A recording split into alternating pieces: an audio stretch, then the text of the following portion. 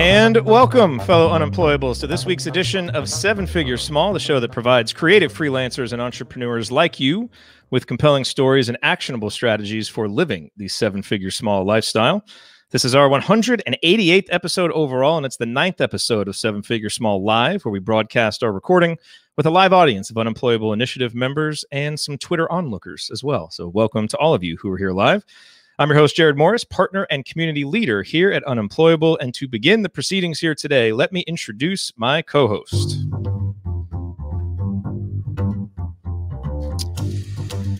He is my partner at Unemployable and my co-host here on Seven Figure Small. You know him as a serial digital entrepreneur who has started a handful of seven-figure and eight-figure businesses. He's a writer, a curator, a traveler, and now a Twitter comedian, apparently. His latest material, What's the Internal Temperature of a Tauntaun? Lukewarm. That's very funny. He is Brian Clark. Brian, what's on your mind this week?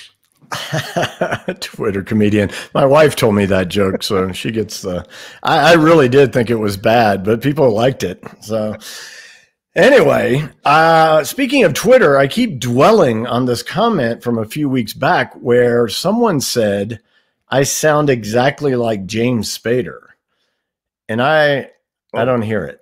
I'm a James Spader fan, and I do not think I sound like him. So we're going to put it out to the audience, and I'm going to do some Spader lines from his most famous characters. And we're going to see, this is not a James Spader impersonation, will you? Because I wouldn't even dare go there. If I sound like him, then I'll just read this, and then you'll decide, right? Okay.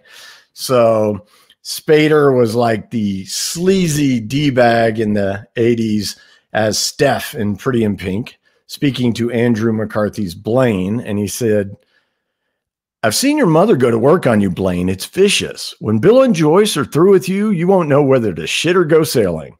Listen, I'm really bored with this conversation. All right, Blaine? All right.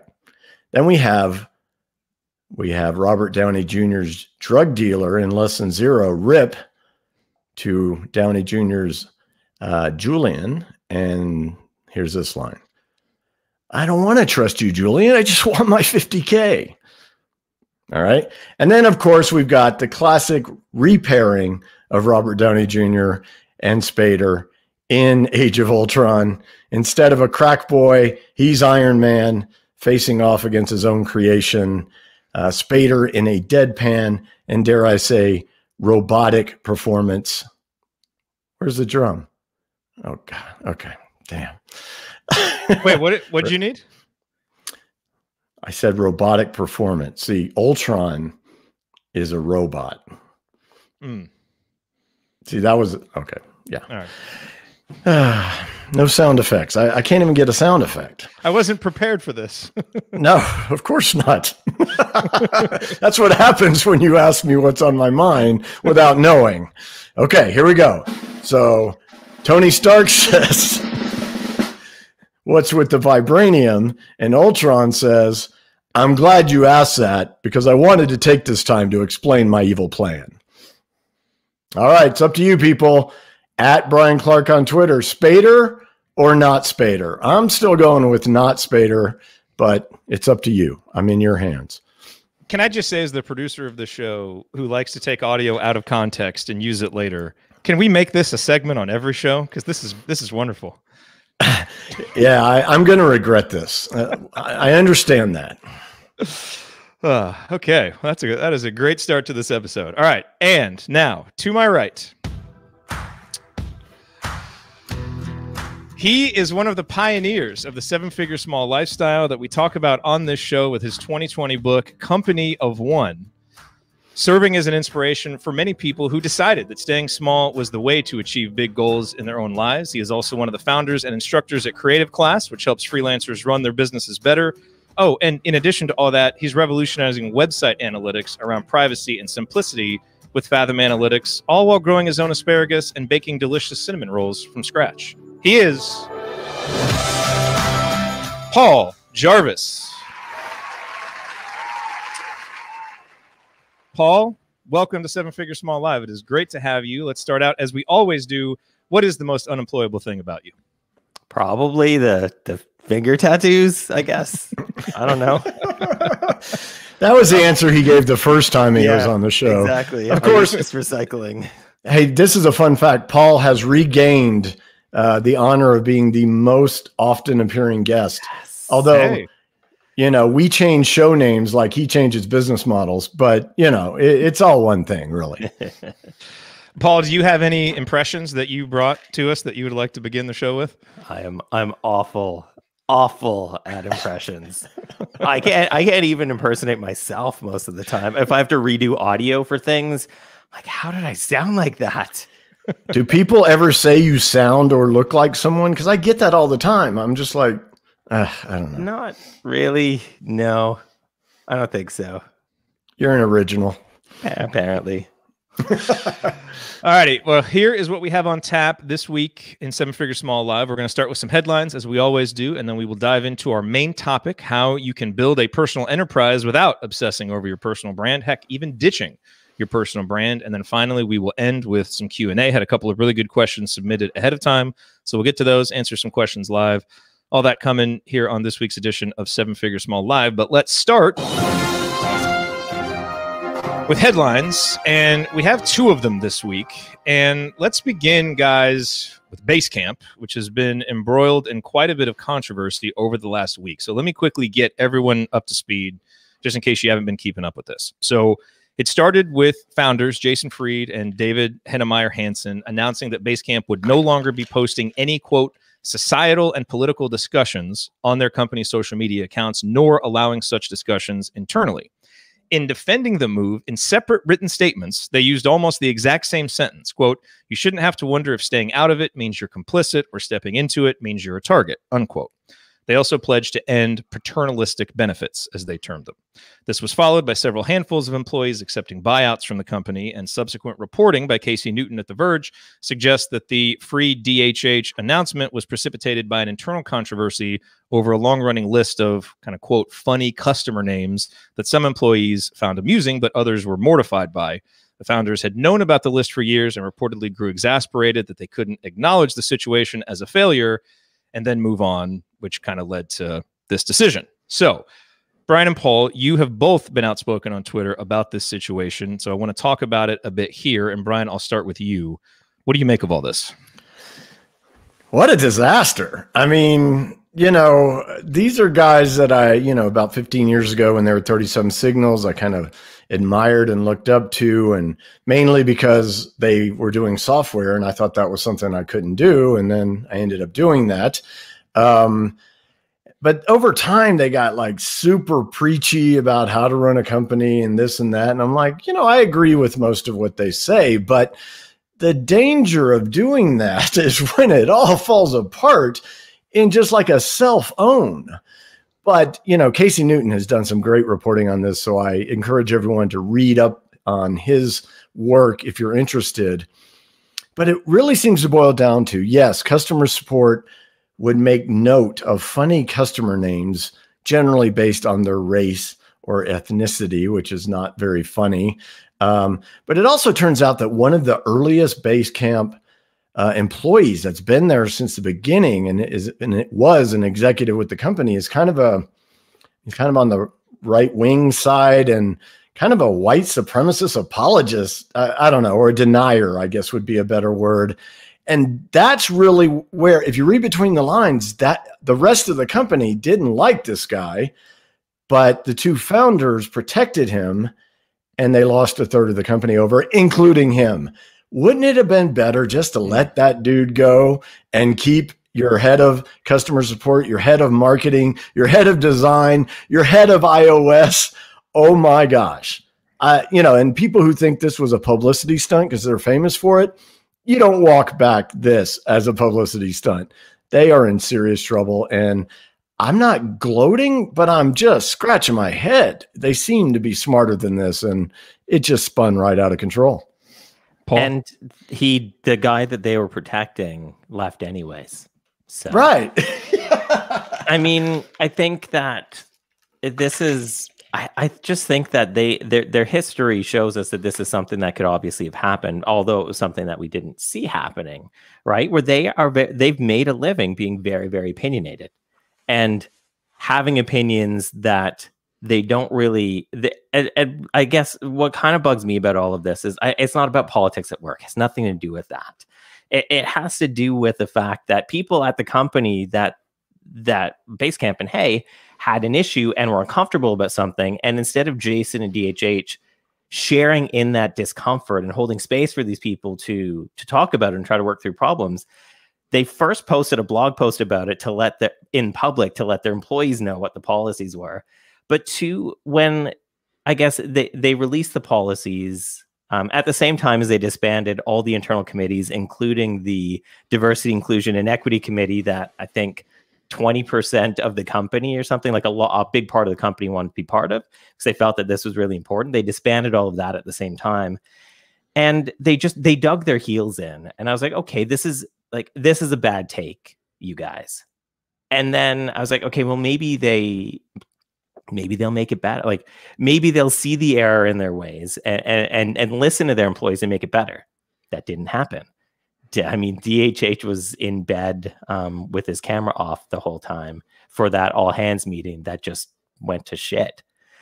And I feel like I feel so bad. Like I feel bad for the people. I feel doing customer support is hard when things are going good. I know because I've done customer support for a long time, first as a job and now as a business owner.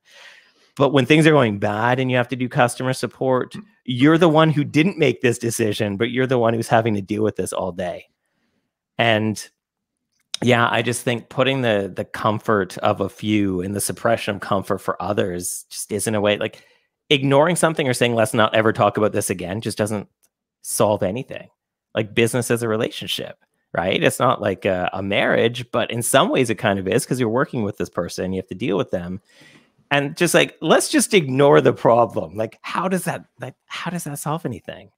I don't know. And we just had DHH on my podcast as well last week. And I'm like, this is just not good.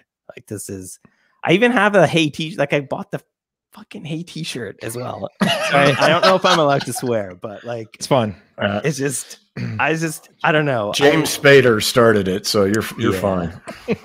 I just think that I'm not surprised that this happened, but I am at the same time where they've just made such a point of being overly political and speaking out on social issues. And that's kind of I'm like, okay, this is cool. Like this is an example of a company who can do these sorts of things and do them with the deftness and nuance that's required when dealing with these topics. Because these topics aren't easy to talk about.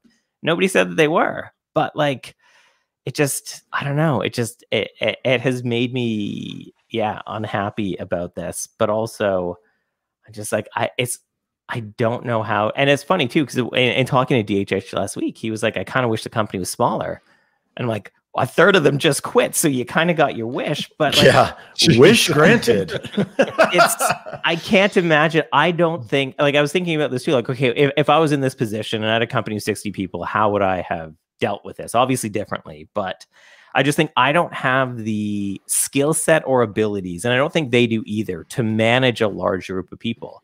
They're programmers and developers and designers. Like their background isn't in human resources or in managing people or in facilitating with people, right? And so I think they may be really good at the job they do, but they've been given this job by virtue of they've grown the company and now they're at the top of it.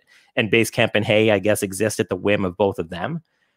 But I don't know. I don't think they're qualified to manage people in a company that size. Just like because I was thinking about it from my perspective, I wouldn't be qualified to manage a company of 60 people. Well, we got to 65 people and I realized the same damn thing. So here we are, no employees, no investors. All of a sudden, this is getting more attractive, yes, regardless of how you feel about the particular issues here. But it really is stunning to see. I'm with Paul. I just shocked. I thought they had more savvy about people, because they were very good at, I don't want to say manipulating, but playing the audience with their pick a fight, strategy and all this kind of stuff. So they understand human psychology, but when it came to their own people, you put out a blog post instead of an internal memo first. I mean, how would you feel, Jared, like back in the day if I announced that you couldn't do something by a blog post? I mean, that just wouldn't happen. Yeah, I'd have been like, where's my forward email? That's what I'm expecting here. Exactly. That's how you do it. Terse emails. That's what you do. There's also the issue of privacy too, right? Where if they're sharing a bunch of customer details with everybody internally who might not have access to that. Like I canceled my Basecamp account and my hack. I don't trust them any longer. They don't trust their employees, obviously, which is what this thing basically means. And I don't trust them. So, man, see, that's an interesting point on this, Paul. And I'm curious to get your guys' thoughts because, it's one thing of how this is viewed by the employees and people are leaving and their business. I mean, it's just such upheaval. But it's also now how are customers going to view this? Because we don't live in a world anymore where you can just kind of sit under a rock and pretend this stuff isn't going to happen. I had the same reaction. As soon as this came out, I'm like, man, I really like Hey, but do I still want to keep my email with them? If it's political to have a Hey email. You immediately kind of ask that question of yourself. And I haven't canceled or done anything yet. I kind of want to think about it more. But it's amazing that those are the questions that are going to go through people's heads. So what is there a lesson or what is the lesson that can be taken, here about how you need to operate and handle these issues in 2021? Making space to listen, maybe. Yeah. Like making a bad call is one thing, but making a bad call, learning why it's potentially bad or why it actually is bad, and then not doing anything differently, I think is the issue. Because none of us are perfect. We all make mistakes. And that's not the issue. It's not the woke police aren't coming after them kind of thing. But it's just like if you are going to do something that affects other people, and then you understand how that has negatively affected other people, and you still don't do anything about it, it's like, okay, well, that seems kind of worse. And that, I did cancel my Hey account because of it. And you had that sweet Paul. Oh wait, I was about to announce your email address, but if you did cancel it, but no, the forward stays forever. That's right. Oh, good. Because I've kind of I got over my excitement over Hey, so I wasn't going to keep going with it anyway, but this made it kind of easy. So, but one thing about it, I think Jason knew there's no such thing as internal and external in modern business, but his attempt to get ahead of it by posting publicly is just so wrong-headed. I still can't get over it. I mean, it just was a disastrous idea. And then the apology that came out, I guess it was maybe today. I don't know. I think Paul commented on, that's how I saw it. Yeah, I haven't seen the apology yet. Okay. But it's a sorry, not sorry. Exactly. I mean, so whatever. One less group of people to pay attention to. That's okay. Yeah. All right. Well, let's move on now to our second headline. And this one comes to us from CNN, and it's called Silicon Valley's Secret, and is part of their Mostly Human series by Laurie Segal. And Paul, you tweeted this out recently with the text, quote, "This week I'm reminded of this video article on what happens when we attempt to put productivity over mental well-being." And the item, and I'll put the link, it's got the video and then it's also got the transcript if you want to read it. But it examines the link between entrepreneurship and depression with Rand Fishkin's well-known story featuring prominently. Rand is quoted as saying, "It's almost like a badge of honor to show how busy you are. All these things that normal human beings do and need. People need families. They need to go to sleep at night. But somehow that is excluded from the acceptable portion of the culture." Paul, why is this video so important to you? Yeah, it's a heavy, like you watch that video, it's a heavy video. They talk about one guy who committed suicide. They talk about Rand struggling with mental health.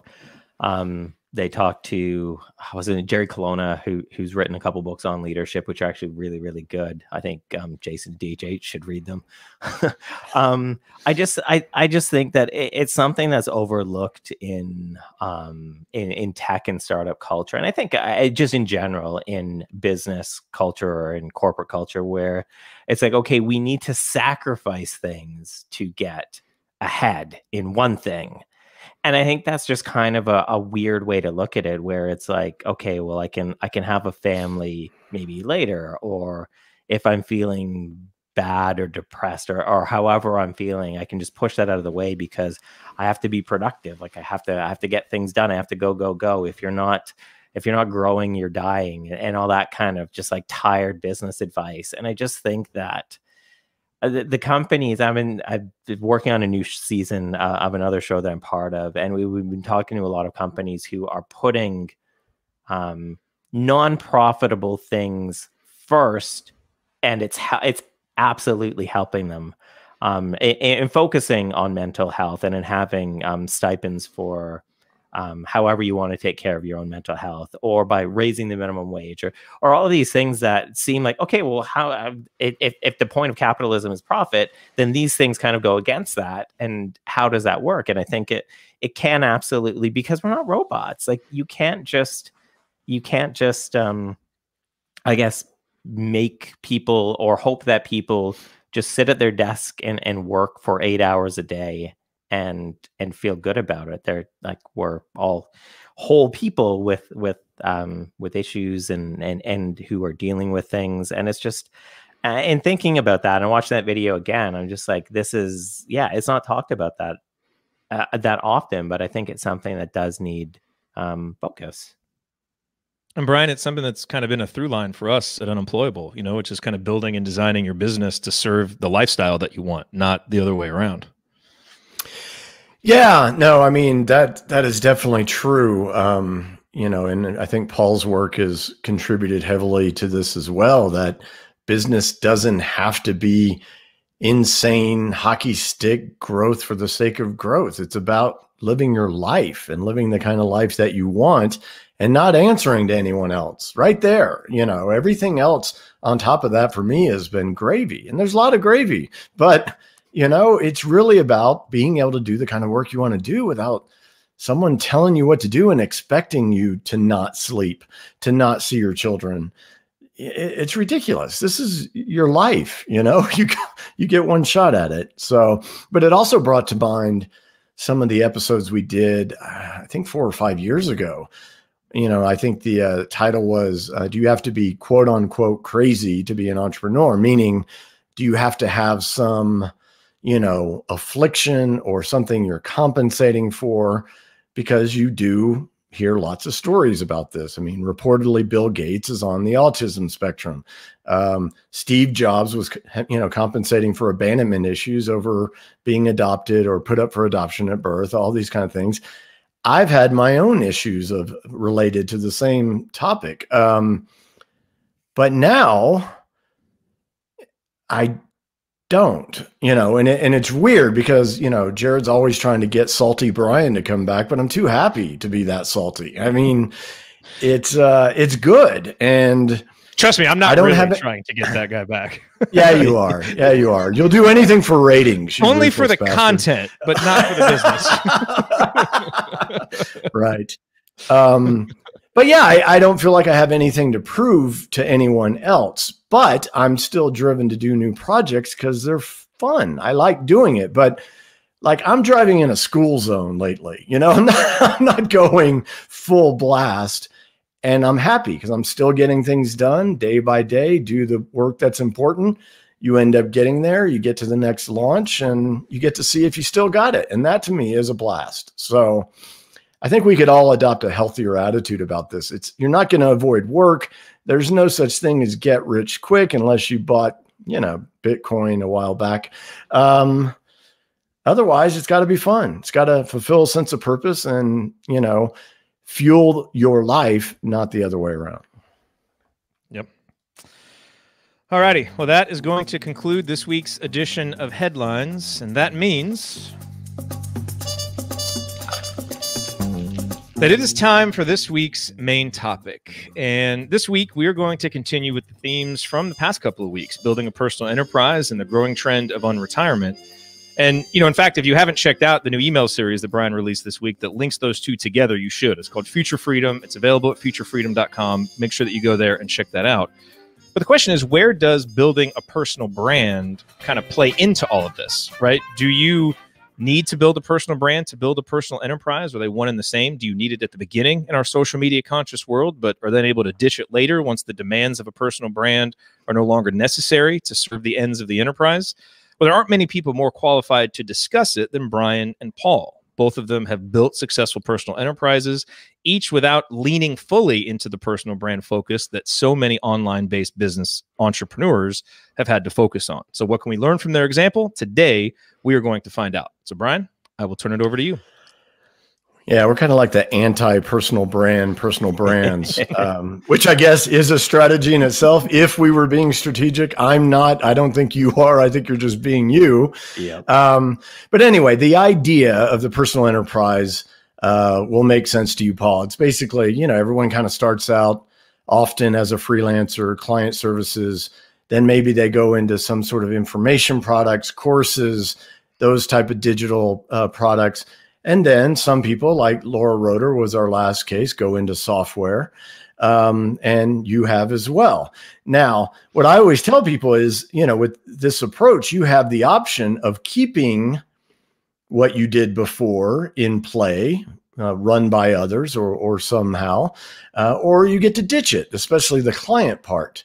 Now, when it comes to ditching the prior stuff, you're the example, right? because you kind of went offline for a bit and then just kind of trashed everything because you are 100% committed to Fathom, and it's a worthy project. It's, you know, software, it's lucrative, it's a mission to enhance consumer privacy and getting entrepreneurs to do the right thing with their analytics solutions as well. So I love it. It's fantastic. And we do have prior episodes with Paul, but let's just give a quick recap of the journey so people understand that you just didn't wake up one day and go, I'm going to start an analytics software company, right? It didn't happen that way. It just fired me up so much. I'm so passionate about analytics. That's the whole other, I think we talked about passion on a previous episode years ago, but yeah, so I started out as a web designer, designing for people who are at the forefront of personal brand. Like they were developing personal brands before personal brands were a thing, like Danielle Portmarie Forleo. And I did that for a long time. I've worked for myself for 21, 22 years now. And then I was like, oh, these folks are all great examples of people who are doing really well and they have a personal brand. So I'm like, maybe I'll try that. And I started to write, and my writing took off a little bit, and I wrote a bunch of books and I had a newsletter for, I guess it was probably about 8 years that I wrote the Sunday Dispatches. But then I kind of started to realize, and I'm not smart enough to know I don't like something until I do it for a while, until I'm like in it. And I slowly started to realize over a couple of years, like I don't want to have a public opinion. Like I don't want to be a known person. I don't want to exist in this rat race of like people listening to the things I have to say. Like I'm just not interested in it. And I don't think it's bad. And I think some people do it really, really well. And some people are their personality type or who they are as humans. It suits them really well to have a podium in which to speak to others, in which to speak to the masses. That's not me. I'm super private. I'm super awkward. I don't care if people listen. And I was talking to somebody on Twitter today. They're like, well, like, what about your legacy? Because I deleted my website. I think my website now says I used to have a personal brand and now I don't. And that's like, that's the website. And I'm like, I don't care. I don't care about my legacy. Like, I don't like if people forget who I am, I don't give a shit. Like it doesn't, whatever it is inside people. That's like, I really want to make a lasting impression on others. I don't know. I don't have that. And so when the opportunity arose to not have, like, and unfortunately that was tied. I mean, fortunately and unfortunately, that was tied to my income for probably a decade. So it's not like I could have just been like, I'm done with being Paul. I'm done with being P-Jerv. I can just leave. And no, I wouldn't. Like I had mortgage and car payments and stuff like that.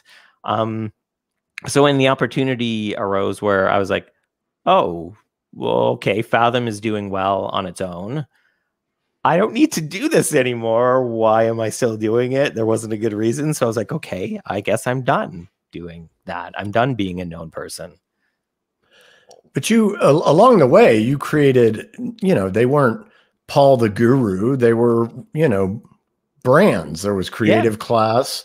There was the MailChimp course, which was incredibly popular. Did Sold those that still 2 weeks exist? ago. No, I sold Oh, Chimp okay. Essentials. So the good and the bad thing about all of those things, because I'm a designer and I really like brands, I created a brand for each of the products that I had. So That's I've been smart. able, but I wasn't smart in the beginning. It was just luck. I've been able to piecemeal sell off most of them now. I have sold everything other than Creative Class at this point. I wouldn't sell them. Somebody offered to buy Sunday Dispatches. So I was like, yeah, I can't sell it. Like that's not an asset. That was a community of folks who got my emails.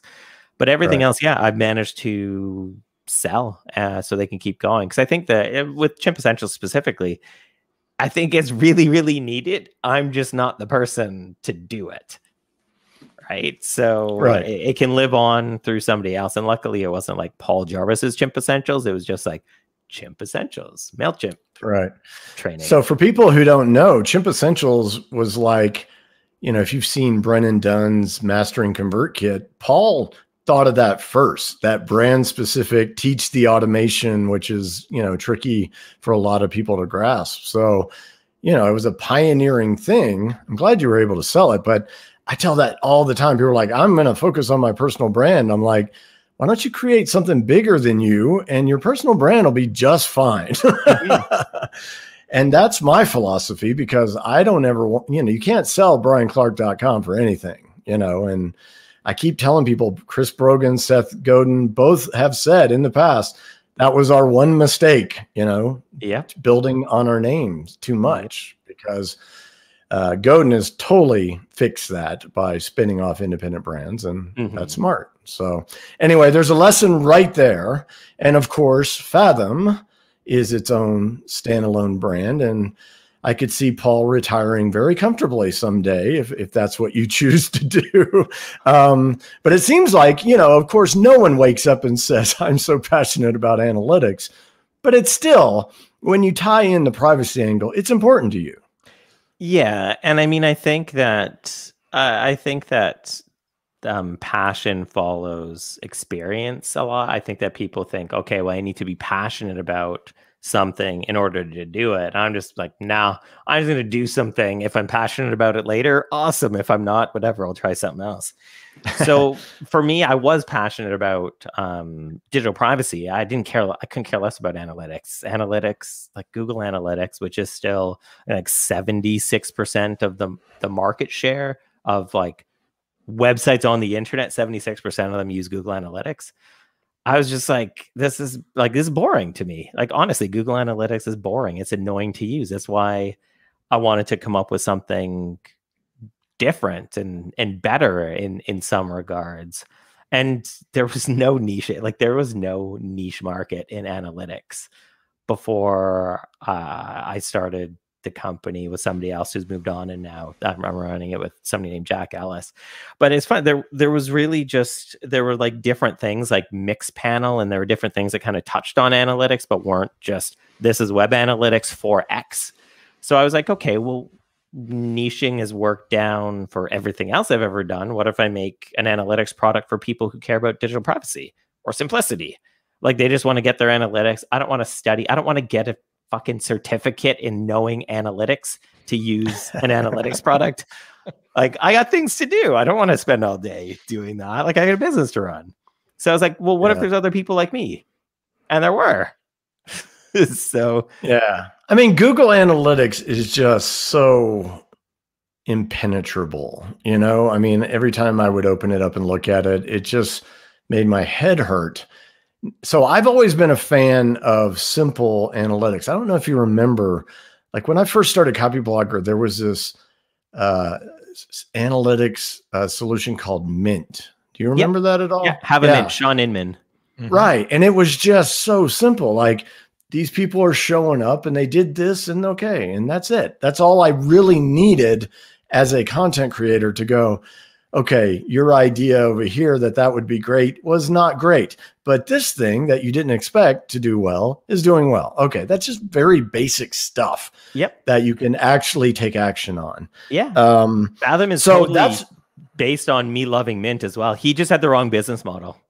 That's it. Yeah. Perfect product though. Right. But that's what drew me to Fathom. Now, I am also interested in the privacy angle, but it doesn't drive me as much because, as far as I'm concerned, the cow's out of the barn. I mean, with the existence of Facebook and Amazon and Netflix and Google, I'm going to have to come up with doing some new stuff to keep it secret. But but generally, though, I see the privacy oriented industry being led right now at the grand scale by Apple against Facebook, which warms my heart. But yeah, it's a real thing. So again, I would say that you kind of saw what was coming and it matched up with what Paul thinks is important. And that is the genesis of so many good ideas, because that sense of purpose means at least when it gets rough, like if it didn't take off as well as it did, you'd be slogging it out a little bit and you'd probably go, no, I wouldn't. Yeah, I don't like, no, you'd be like, I'm done. Yeah. How do you know when you want, how do you know when it's time to ditch something? People ask that all the time. For work, if it's not making money or it's not making enough money or the margins aren't healthy or sustainable. Over what amount of time though? Yeah, that's a good question. Probably, actually, no, it's not. It has to do well right out of the gate. Like I look at all of my courses, all my books, all the software products that have done well. Some of their best revenue months were the first month. And so that drives them. Even Fathom wouldn't exist if it wasn't popular. Like I was sick of Google Analytics one day. I spent 2 hours designing what I thought an analytics product should look like. I tweeted it, went bananas. And I was like, okay, maybe this should be a thing. I built an open source version of it, got downloaded 1.2 million times in the first couple months.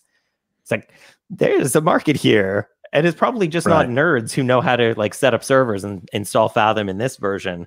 And so we built the paid product, and the paid product did pretty well. Like it was the paid product. You're right. It was a slower ramp up, and Fathom's best revenue month is always whatever now is. And so the first month wasn't as profitable, but we did see that people cared enough about it that they wanted it and that they used it and that they were downloading it and that they were talking about it. And all of those things were like, okay, I'm not that excited about analytics, but I am now. Like, yeah.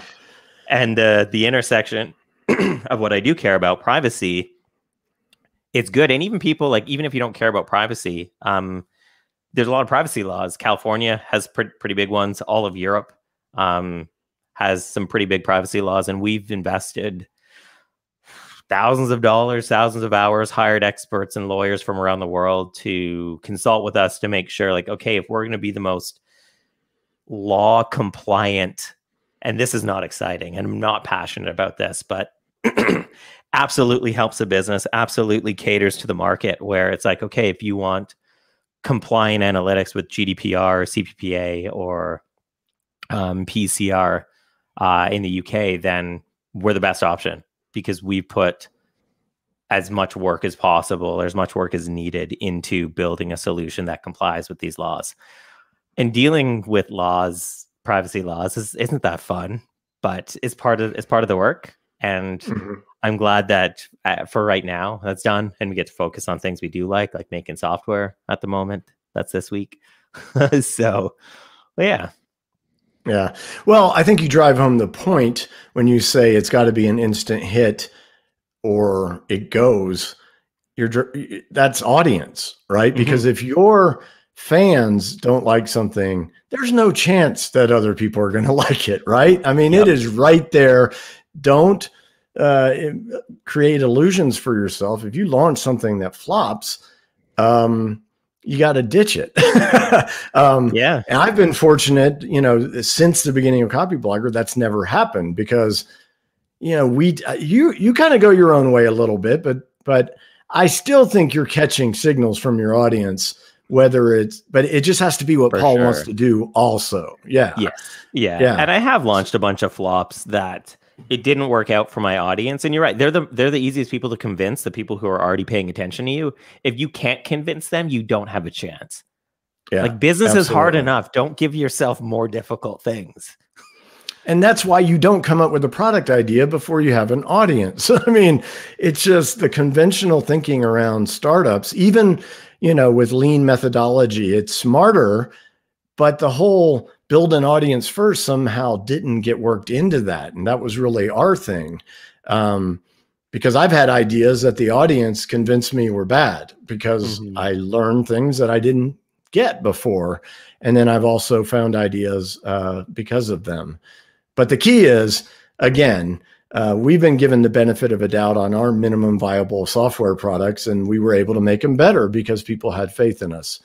And that cannot be overstated, But now, I guess so let me backtrack a little bit. You said you were looking at people like Marie Forleo and saying, I'm going to create a personal brand. But what you really did was attract an audience. That's how I think of it. The personal brand part makes me uncomfortable. The audience is badass.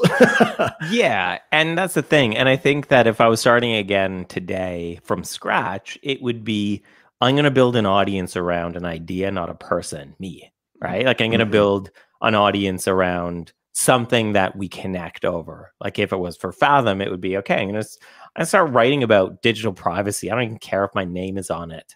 Or I'm going to make videos because I'm fine to be on camera. It doesn't even have to have my name. It could just be like Fathom Guy or like Digital Privacy Man. Like it wouldn't have to be tied to my name. And I mean, that I guess let me backtrack. Yeah, I don't know if I believe in that now that I'm saying it out loud. Because I think part of what was useful for me was the fact that my audience wasn't tied to a single idea. So I could start, like my first book was a vegan cookbook. It was just nut jokes. The whole 80 pages of it was just nut jokes about eating plant-based. And the second book was about building an online business. And the third book was about creativity. People fall, and I had in between there, I had a course on freelancing, I had a course on MailChimp, at a software company that does a WordPress plugin for courses. People fall, and I was like, there's not going to be any overlap, but there always was overlap because people were thinking, okay, well, I kind of like what this guy's take is on this thing. So maybe I would have to, maybe I would begrudgingly have to start with a personal brand again. I don't actually know, to be honest. It's interesting to me because I've followed you for a long time, Sunday Dispatches, but also on Twitter, and you're of course hilarious on Twitter. I missed you when my wife doesn't think I'm funny either. But when you left for a while, I was bummed out. I told Jared, I'm like, Jarvis, quit Twitter. What the hell? But I had a point here. It seems like you had very passionate supporters, but you also just pissed people off at a rate that made me look like Pollyanna. And you would share on Twitter, people complaining about something you'd read. I'm like, where do you find these people? Why do you think you attracted so many cranks? I wish I knew. And I mean, to be honest, part of why digital privacy is appealing is because I've had a bunch of death threats or a bunch of threats of violence or people I'm going to dox you and shit. That's and I'm just crazy. For what? I write about creativity. Honestly, it's not like I'm talking about abortion one week, then religion the next week, then left and right wing politics. Then I'm writing about entrepreneurialism and creativity. Honestly, I don't understand. Somebody, in the middle of last year, I was talking about after George Floyd was murdered, I was talking about race on my newsletter. And so somebody decided to go and shitpost me on every single video on YouTube that I've ever been on, whether it was partnerships that I had with corporations to just interviews like this. And it's just Jesus, this is too, this is silly. This is just ridiculous that this person spent so many hours of their day trying to make it rough for me because they disagreed with me. And that's bizarre. I don't understand the psyche of people like that. But I don't even remember what the question was now. No, I still don't get what you do to piss people off to that level, but I have no idea. I think, I don't know. I have ideas, but I don't know. to be honest. I remember during the early days of Copyblogger, and that was pre-Facebook and Twitter, so social media was like Dig and Delicious, and we'd make the Dig homepage on purpose, of course. That was the strategy back then. And we would get all the basement dwelling boys who would just throw the hate at us for being marketing scum. Like that. Yeah. That's stupid, but it wasn't awful. Yeah. I mean, it was just, you just blocked him from the comments. Yeah. Every time we make the homepage of Hacker News, I'm just like, oh, here really? It comes. No. Because then as well, like my co-founder wants to see what people are saying and wants to like rationally engage. He's a very smart person. He's very convincing. He should probably, if he hadn't become a programmer, he probably would have become a lawyer. He's very good at making compelling and convincing arguments, but it's like, that's going to waste a day. I used to think that worked too. It doesn't. It doesn't work. No one is going to change their mind. Just don't. Exactly. I get upset with myself when I forget that rule and actually engage. But I used to. Boy. Yeah. I think those were the days. It sucks too, because people are always like, well, don't let them affect you. Like, don't let the trolls bother you. And it's like, really, how? Like, I'm a human being. I have feelings. Like, I don't know how to, if somebody is being an awful person to me, I don't know how to not feel at least slightly awful. Like, it's not gonna ruin my day or anything, but it's gonna make me feel like shit. And if that compounds to dozens or hundreds of people doing that, and then it's like, is this even worth it? And for me, it's not. So yeah. And that's what I guess kind of mystifies me a little. So first of all, if you're out there listening and you're scared of this type of stuff happening to you, it's really not that bad in most instances. And you don't want everyone to agree with you. That means you're not saying anything worth saying, really. For sure. But those people who intentionally go out to build a brand of them, they're either just fearless or deluded, and I'm not sure which, but I think they do a very good job of shielding themselves. I mean, any kind of celebrity in the world in this social media sphere knows not to read the comments, right? I mean, you just don't. So I empathize with your business partner, but I would talk to him over coffee and explain to him that rationality does not work. He's starting to understand that. And I think part of the issue there is that, celebrities do have things to shield themselves, and you're absolutely right, and that's absolutely important for their sanity, I think. But the problem when folks like us are starting things is, in the beginning, being accessible is what helps, right? Like in the beginning, having an email address that like 67 people knew that were on my mailing list, and they could email me and I would email them back, super beneficial. And word got around that that anybody who does that it is good at that, and good at listening, good at kind of fostering an audience and a community. But then when 40,000 people have your email address, it's not the same. And then the best case scenario in that is that it's volume. And like, I can't reply to I can't even read everybody's like, it got to the point where I couldn't read everybody's emails. Yeah. And that's part of what I liked. And I couldn't even do the things I like even outside of negativity. It was like, I can't do the thing that I used to like doing because my inbox is ridiculous. One thing I could never do and didn't want to do at Copyblogger was let people email me directly, because it was just too much. But with Further, they do, and I encourage it. But once you get past 5 figures, at some point you're going to have to change that email address. Yep. And I'm dreading that, because I'm getting great feedback. And the only time I got any hate was when I posted about George Floyd. Seems to be a common thing here. Yep. But even that wasn't awful. It ranged from snarky to condescending, but not terrible. And I just said nothing. I didn't respond. Yeah. So, the interaction is key. Being a real person, genuinely being there. You can't really beat that when your audience is small, because that's how your audience gets big. Mm-hmm. But it's a catch-22, because at some point it just becomes unmanageable.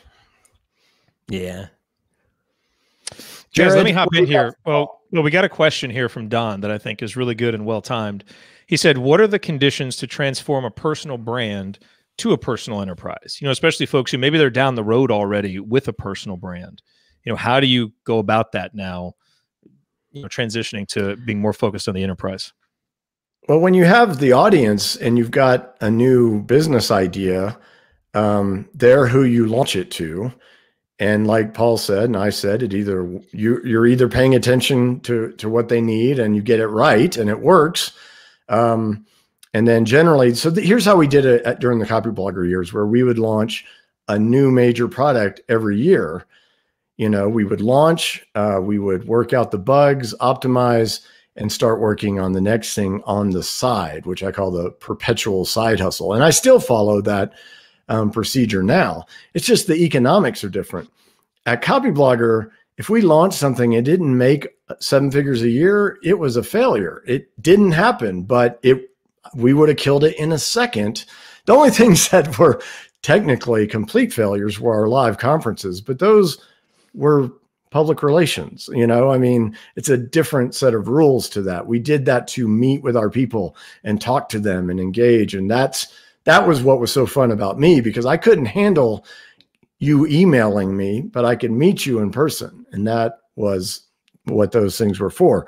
But software, courses, etc., we launched a new one every year. So you can see Don as an entrepreneur who launches a successive string of projects that succeed. All of a sudden you've got 3 to 5 things, and you're like Paul, you're either going to choose to sell them, or like us, we sold, or you're going to, you're going to end them, or you're going to get someone else to run them. And that's really how it shakes out.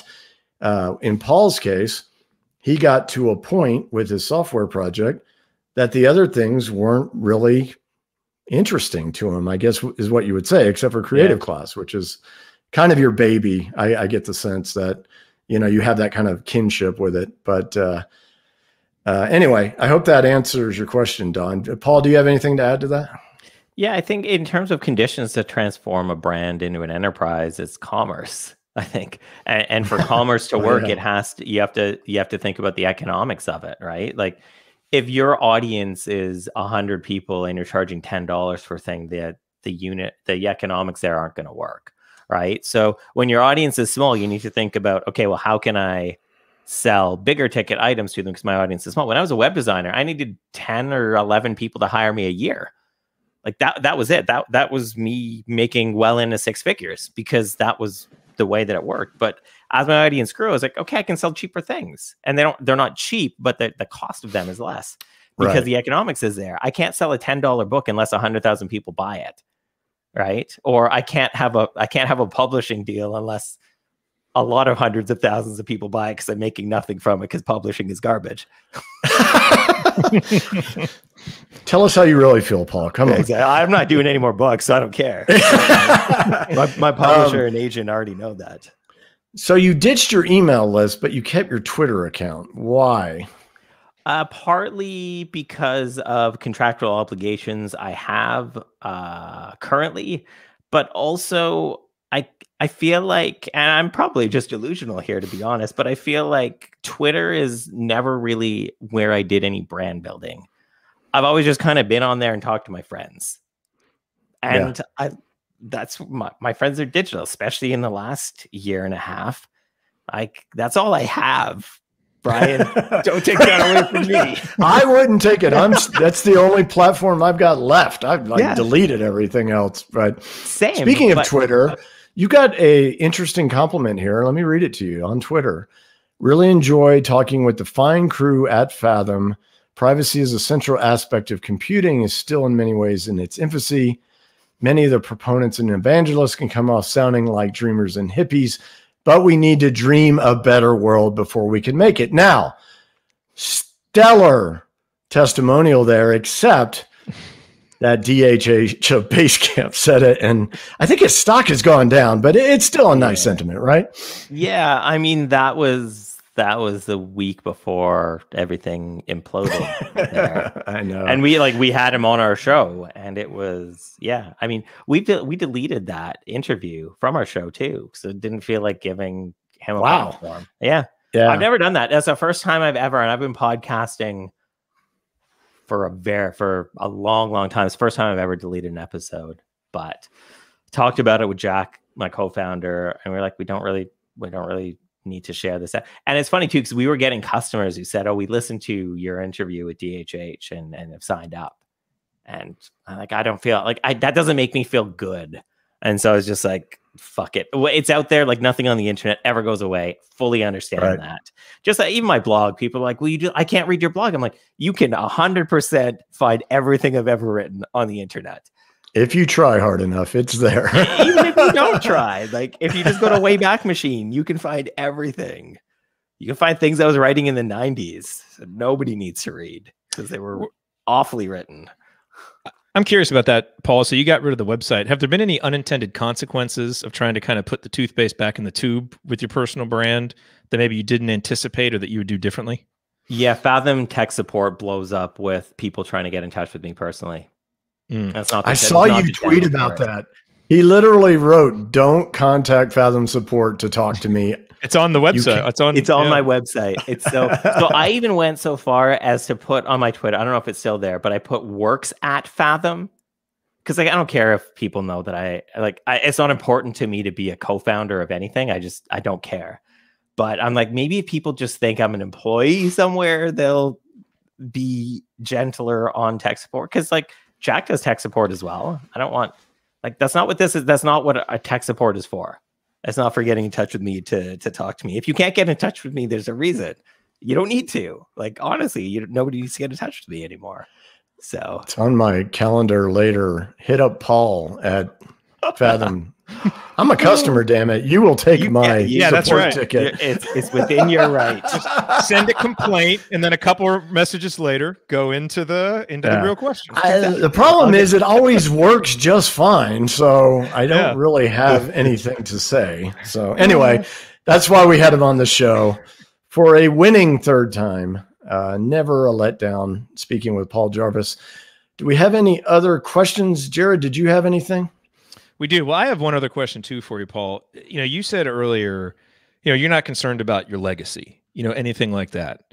So I guess, one question that people may have is, then why are you doing this podcast? Why do you do the other podcast that you do? Is that strictly, I'm getting out in my role at Fathom to market and to get the word out, or is there something else driving that? True story. He told me no at first. I had to go, Paul, come on. I don't do interviews anymore. So, except I think I've made 2 exceptions, which seems like a lot, but I think last year I did about 150. The year before I did about 300. So doing 2 is a drastic. But yeah, my job is still like my role as whatever my role is at Fathom is to market and design the software. I know, I have a fancy microphone. What am I supposed to do with it? Except do a couple podcasts, except do my own. And I think that the point of the Fathom show is that it's not about Paul Jarvis. It's not the Paul Jarvis show who works at Fathom. It's to talk about the things that we talk about.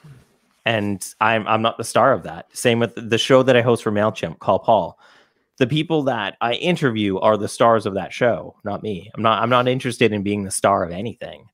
Yeah. So, but I still I like talking to you, Brian. I like talking to you, Jared.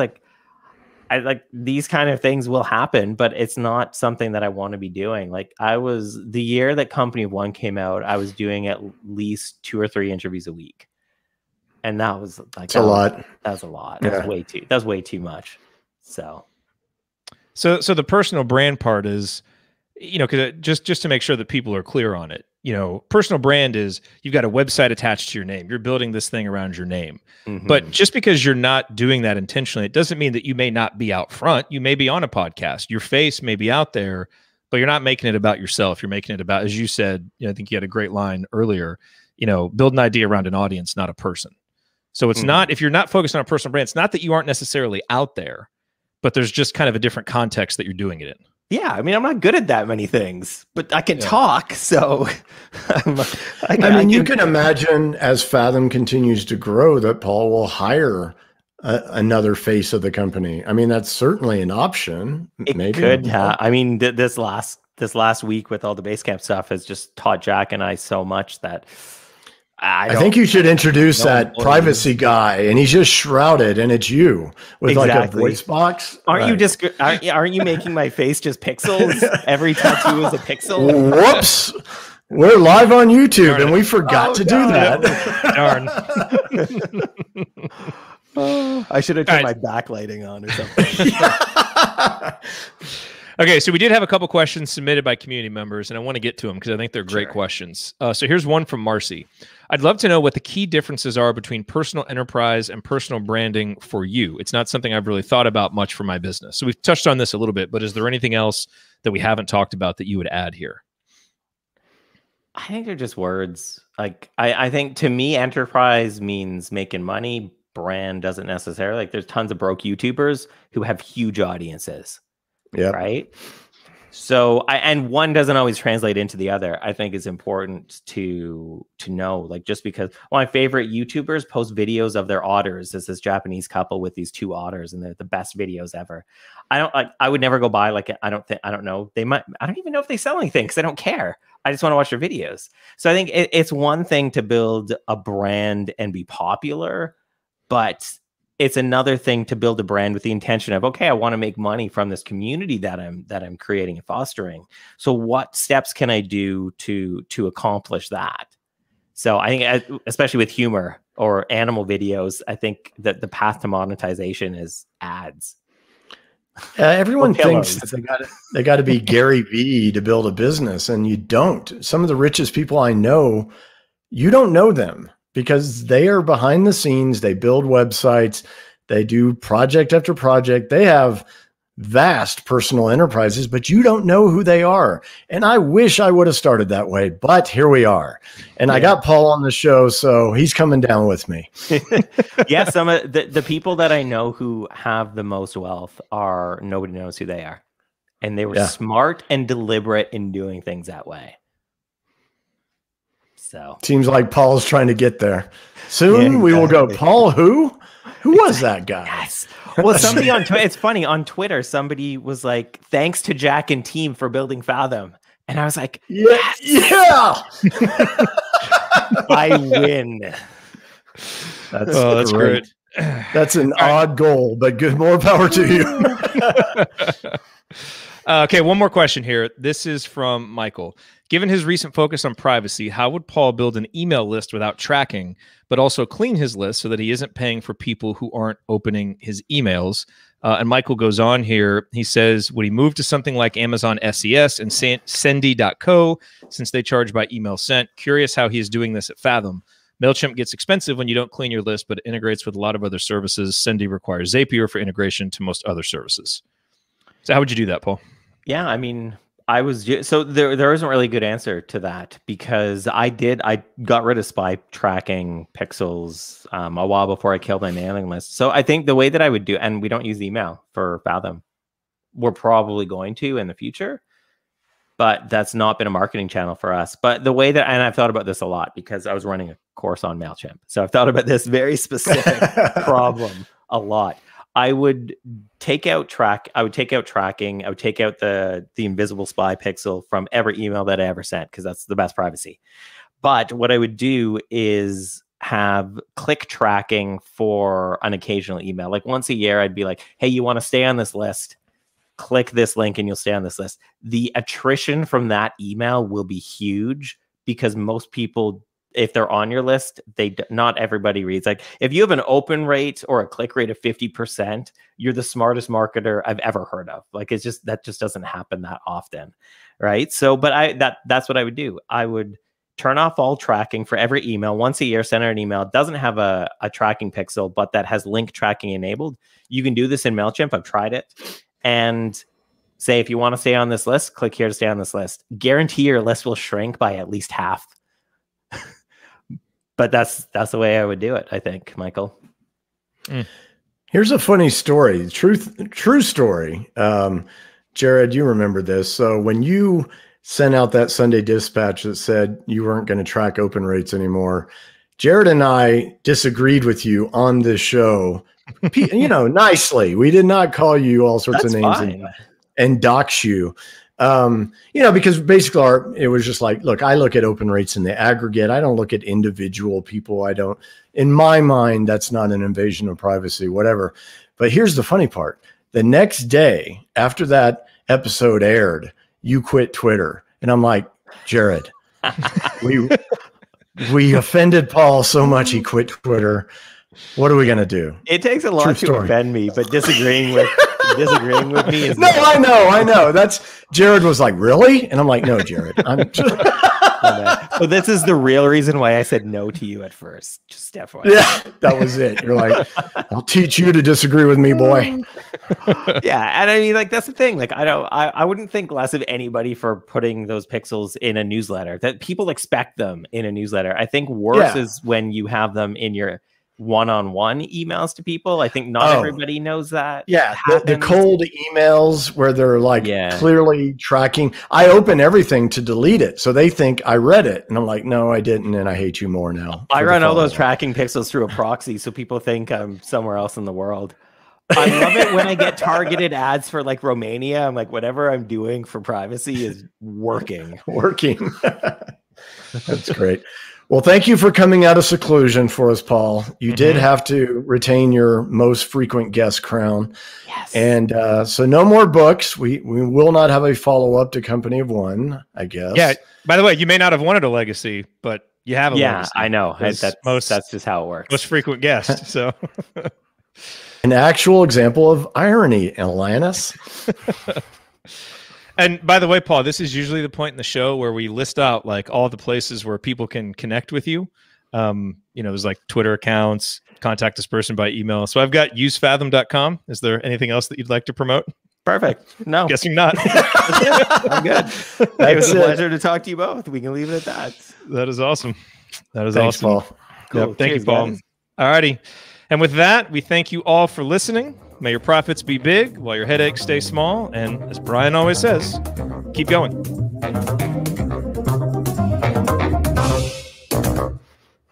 Go outside.